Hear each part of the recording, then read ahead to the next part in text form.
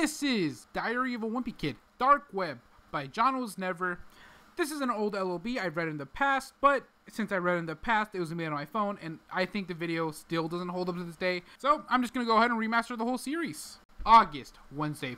Something really interesting happened today.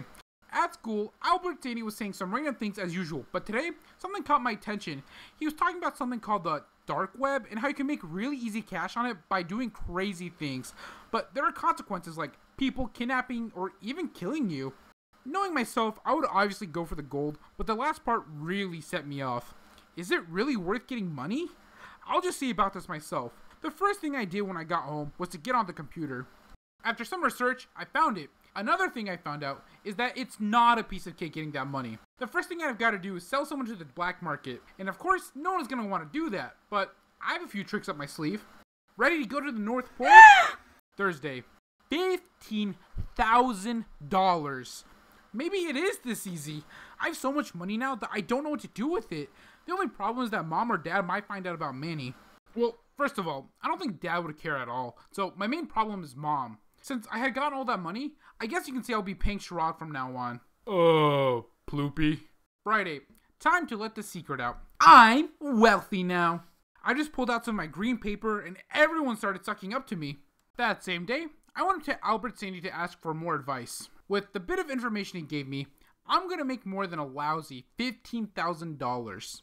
The first thing I did after school was go to Rowley's house. My plan is this: when he's not looking, I'll put up a secret camera, stream it, and see if I get any donations.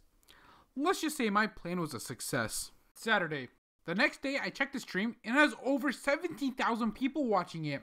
At the end of the day, I had over $50,000. Then I had gotten a text from someone. Hey, can I kill this kid?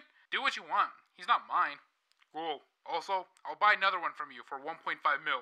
First of all, if you don't know who James is, he's the guy who sold me money. Second of all, of course I accepted the offer. Who would turn down $1.5 million? Also, who am I going to sell now? I guess I had the feeling of selling Fregley. I don't really care about him, but if it's making me cash, then I don't care. So I sent James his address. Sunday, I went up the street and hid behind the bushes in Fregley's front yard so I can get a look at this James character. And surely enough, he came. Also, I couldn't make out his details very well because he had this mask on. After he put Fregley in his van, he went down to my house and put something in the mailbox. I went down there and it was my 1.5 million. Monday. School was canceled today because of the thunderstorm warnings or whatever. So what else was I going to do all day but some more dark web stuff.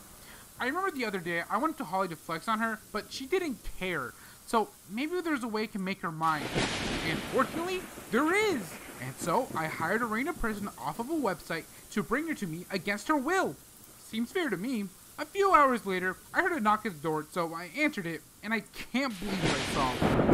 Help me! That's when I realized that what I'm doing is messed up. I'm so freaked out that all I did was leave her out there. I don't want to do this anymore. Tuesday. I forgot all about Holly. I ran outside and I was too late. Apparently, they thought I was another trash bag. I guess there's nothing to do now. She's gone forever. Wednesday. I don't want to do this anymore. Today, I texted James that I was done selling him stuff, but he texted me something that I didn't expect. Meet me behind Papa Tony's. Okay, I know it might not be the smartest idea, but after doing business together, I think I can trust him. Later during the night, I snuck out, went behind Papa Tony's just like he said, and there he was.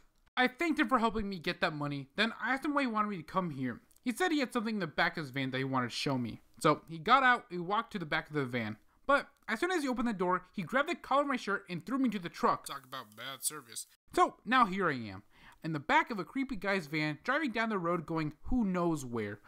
Who knows what awaits me.